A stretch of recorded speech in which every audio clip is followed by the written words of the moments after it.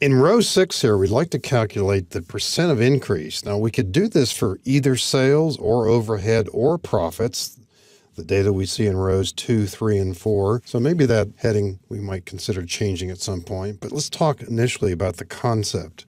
We're trying to show what has changed from month to month. Now, in January, we have no previous entry, so actually there's nothing to put in the cell for January here in cell B6. But starting in February, we want to either be comparing these two sales numbers or these two overhead numbers, possibly the two profit numbers. Let's suppose we're working with profits here. We want to show the percent of increase. We grew from 20 to 30. What's the percent? Now, maybe this recalls fond memories of high school math, and maybe you remember how to do this, maybe you don't, but the formula, we can approach it in a couple of different ways. Might begin with the idea that we need to calculate the difference first. So a standard way to calculate a percent of increase is to begin our formula, as always, with the equal sign, and then subtract these two entries. The later entry, C4, minus the earlier entry, B4. Remember, you can click those cells or type them. So we want to subtract these and then divide by the starting entry. Now, some of you may know that the answer here should be 50% or 0.5, something along those lines. But when we press enter here, it's obviously not correct. 29 what? And it brings out something real basic in Excel when you work with formulas. There's something called the order precedent or the rules of precedence. In Excel, when you write formulas, Excel looks at the operators, in other words, the minus, the division sign, the asterisk for multiplication, the plus for division. And it goes by what we call a hierarchy or an order of precedence. And over in column A, I put these here for reference. And you may not know what all of them mean, particularly this one here, which we'll mention in a bit. But in Excel, if you don't have anything special, and we haven't put anything special just yet, Excel analyzes the formula. Imagine it looking at that list in column A. The first symbol that it sees there that's in the formula is the division. So it actually calculates this first. And that, of course, is equal to 1. What's C4 minus 1? Well, it's 29. That's why we get this answer. What is it we really want to do first? We want to do the subtraction. And so by putting in parentheses the first portion of this formula this way, now when Excel sees this formula, it looks at its order of hierarchy here. It's going to do what's within the parentheses first, and then it's going to do the division. And here is the answer that probably you would have been hoping for.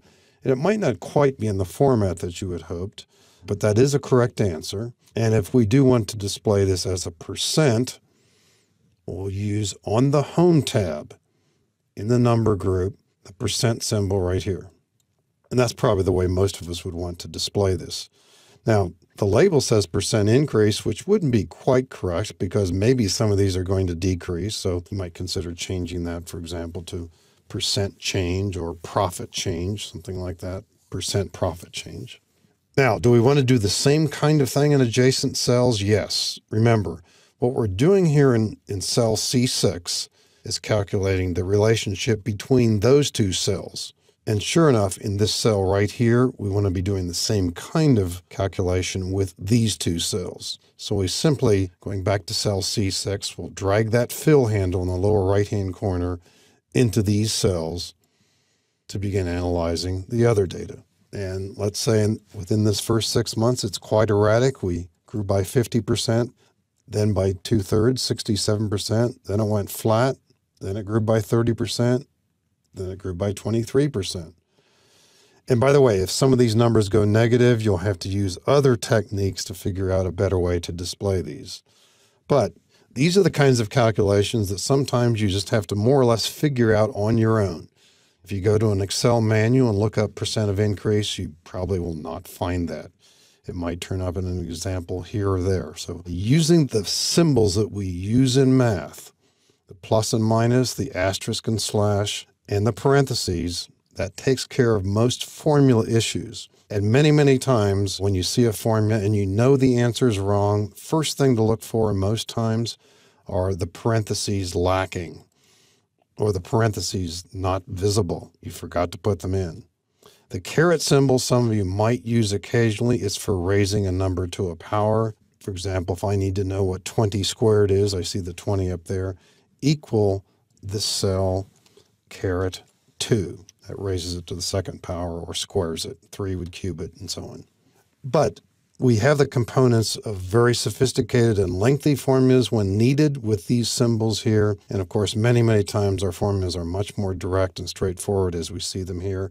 But a percent increase, percent change, a standard kind of calculation, pretty easy to achieve ultimately in Excel.